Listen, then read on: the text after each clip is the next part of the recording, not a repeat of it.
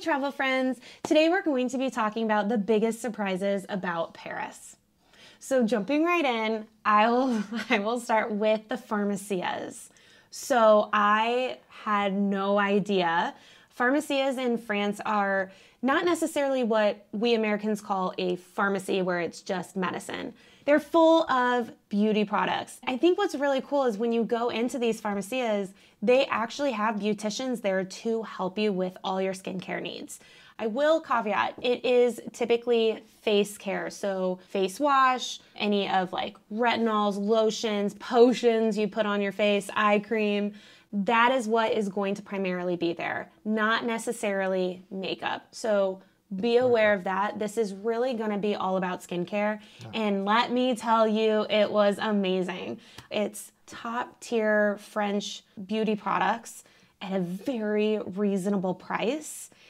And stock up because some of these products cost double just in the US. And it's also a great place to get souvenirs and gifts for family, friends, girlfriends, etc. Hands down, my biggest surprise was the pharmacias, and I had no idea that I was going to buy that many products and still wish I'd bought more. Okay, second biggest surprise in Paris is the French onion soup. Before I went there and ate French onion soup in France, I did not think highly of French onion soup or onion soup, right? Like I did not think highly of the onion. I had no idea why anyone would try to turn it into a soup. And I had no idea why any such soup would be so popular and esteemed, right? But oh my God, it blows my mind every single time I visit Paris about how good the French onion soup is. It just blows my mind. The French are just very, very good at transforming ingredients. And what they do to the onion for this soup in combination with like the butter and the cheese and everything, it is absolutely phenomenal. And it just surprises me every time. And nowadays, you know, when I go there, I know that I'm gonna get really amazing French onion soup. But then like on my first bite, I'm just like, oh my gosh, like I'm still just like totally overwhelmed. Definitely, you know, do your research and try to find a place that makes good ones.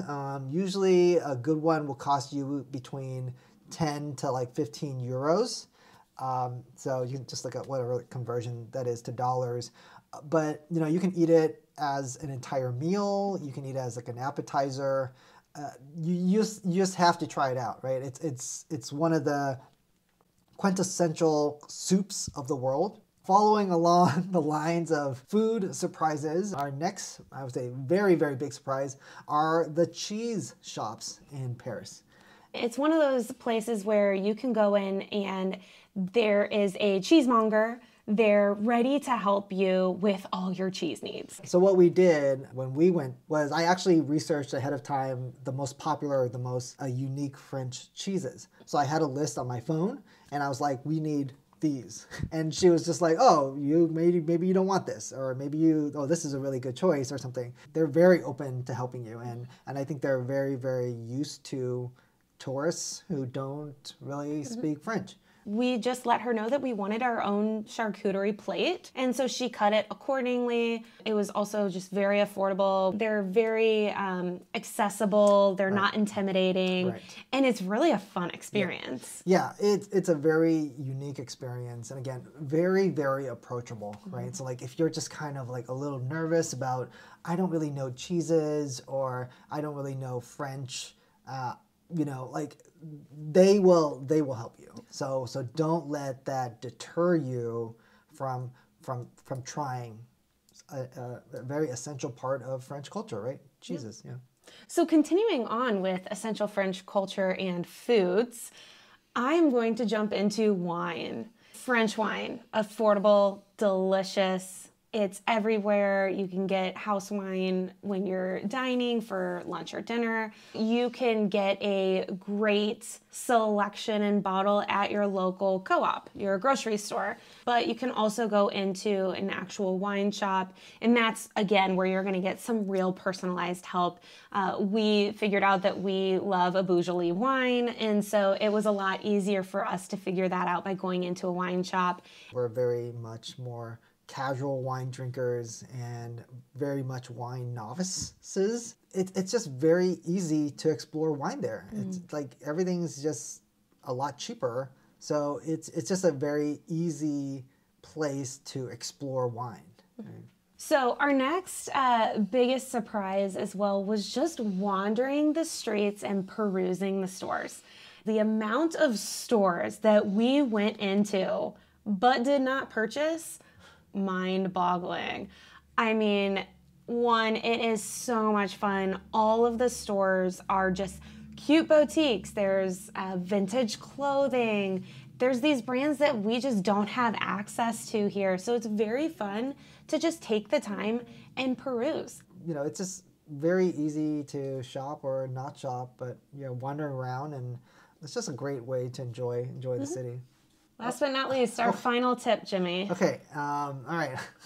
Our last biggest surprise, and I think this might surprise a lot of people to hear, is that it's actually very, very easy to travel to Paris and enjoy Paris without knowing much French. We recommend learning a few basic words like bonjour, au revoir, but really the amount of English that is spoken in French or in Paris has, I think, like exponentially has gone up. I think the younger generation are more familiar with the language now, and then you know, I think a lot of the touristy areas in Paris, as well as in most of Europe, you know, it's like they hire young people who speak English, right? Who can help the tourists who are not very good at French. So the reputation of French people, you know, being mean or something, like I think that's in the past. I think the present is everyone's really nice, and also I think you'll find a lot of people who are working, you know, in these tourist areas. They're very excited to test their English on you, right? Like they are, you know, they're very excited to get better at English and try to speak English. So yeah, I think that will surprise a lot of people. It's about how easy it is to go there, to travel, to communicate, and really enjoy the Parisian experience. All right, well, those are our biggest surprises about Paris. Hopefully you will be surprised when you encounter these things, or more prepared. Yeah. And if you like and subscribe if you want to support us, and then also, you know, tell us your biggest surprises when you traveled to Paris in the comments, and hopefully they'll be new to us, and we'll check them out, and that'll be awesome. All right, till next time. Happy travels.